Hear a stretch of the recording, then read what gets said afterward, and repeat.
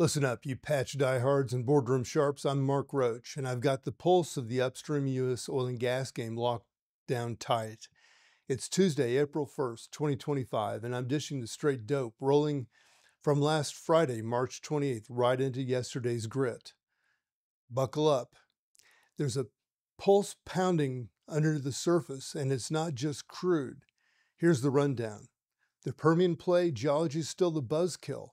Take the Permian Basin, America's oil kingpin. Word since Friday has been brutal. It's slamming into a wall, and I'm not talking about cash flow. Geology's swinging the hammer.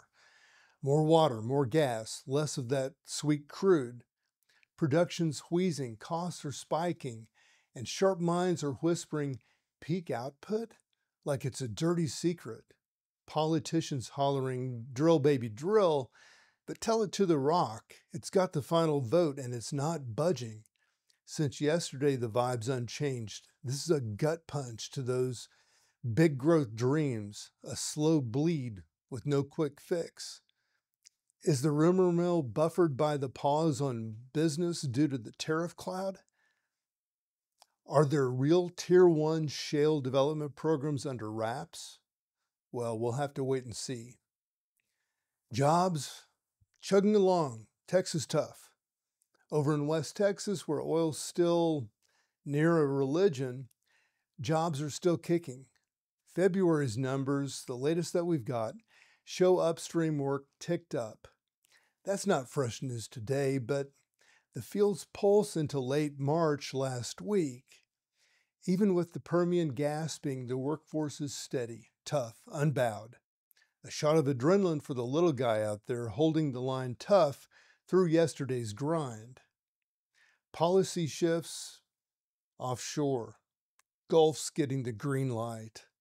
Now the feds are stirring the pot. Since Friday, the Department of the Interior has been loosening the reins, streamlining rules to juice offshore production.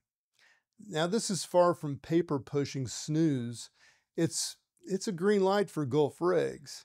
Details are still fuzzy as of today, but I'm betting that this could spark action. Opportunities knocking for the upstream crowd ready to ride the waves. Keep your eyes peeled. Gas cost. Russian pipes versus LNG hauls. Well, here's where it gets juicy. Natural gas is stealing the spotlight. Russian pipeline gas is still the cheapest alternative of the bunch in Europe. It clocks in at $6 to $8 per million BTU. That was back or throughout much of 2025 so far. Think Turk Stream to Turkey or power to Siberia to China, direct, no frills delivery. Compare that to LNG imports, especially U.S. juice hitting Europe at $10 to $15 per million BTU. Liquefaction, shipping, regasification. It's a cost stack up that stings.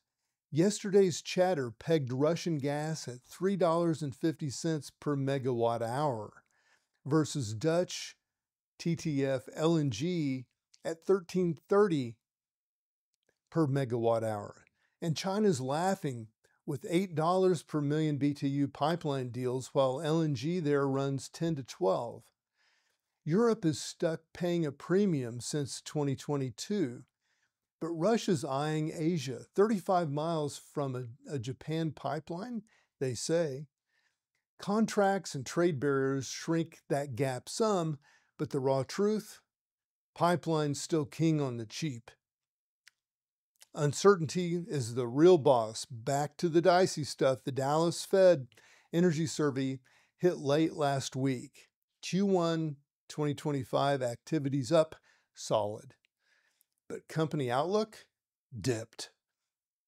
Uncertainty through the roof. Oil prices are jitterbugging between $50 and $70 a barrel. Good luck on budgeting on that ride. New tariffs jacking casing and tubing costs 25%. That's a storm brewing into 2025, and execs were sweating it yesterday. The Permian's hiccups could lean on gas, but LNG's price tag bites hard. The big picture buzz, global chess and flat prices. Zoom out, it's a barn burner. U.S. production's at records high. Flattening prices like a West Texas highway. Sanctions on Iran and Venezuela are squeezing supplies short term. Global chess moves are hitting home. These are not Friday specials. They've been simmering all month, still greasing the gears from rig floor to corner office. Add Russian gas undercutting LNG and the board's a mess. Europe's overpaying, Asia's cashing in, and we're stuck in the middle. The Roach take? Slow burn, big stakes. So what's the play? The upstream sector's in a weird spot. Geology's clamping down in the Permian, policy's cracking doors offshore, and gas card costs are a wild card. Russian pipelines schooling LNG on price, but availability, that's a geopolitical crapshoot. Jobs hold tough, but the tension's thicker than a driller's handshake. Since Friday, it's no fireworks, just a slow burn with stakes climbing by the day. I'm skeptical of rah-rah hype about rigs popping up like daisies. This game's about economics, not grit and guts. Still, there's a fight left. Permian slowing, gas might step up. Offshore's opening, jump on it. Adapt or get left in the dust. That's the dispatch from the oil patch and the gas lines. Mark Roach, FutureWise Energy, signing off. Stay sharp out there.